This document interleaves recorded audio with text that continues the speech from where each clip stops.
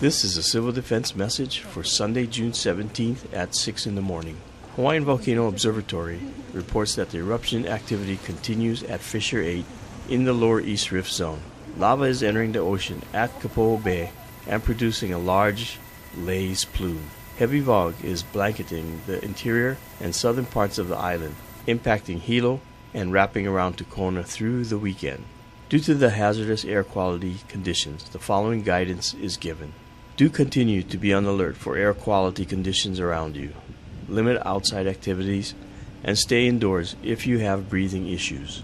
You can monitor the latest air quality measurements through the University of Hawaii's Fog Measurement and Prediction Project linked on our Civil Defense Agency website. The National Weather Service has issued a high surf advisory for west-facing shores of the Big Island. Beachgoers should pay close attention to the surf today and stay out of the water if not experienced. Residents of Hawaii County who suffered damage or losses from the recent Kilauea volcanic eruption and earthquakes can now register for disaster assistance with the Federal Emergency Management Agency. The following is provided for your information.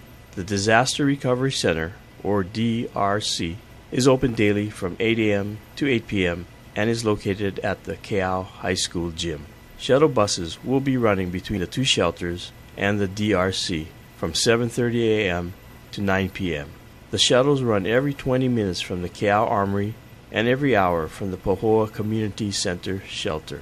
The bus schedule can be found on our Civil Defense website at hawaiicounty.gov/active-alerts. For a list of the information you need to bring with you to the DRC, or if you want to register online, go to www.disasterassistance.gov. We are on watch 24 hours a day for your safety. This is your Hawaii County Civil Defense Agency.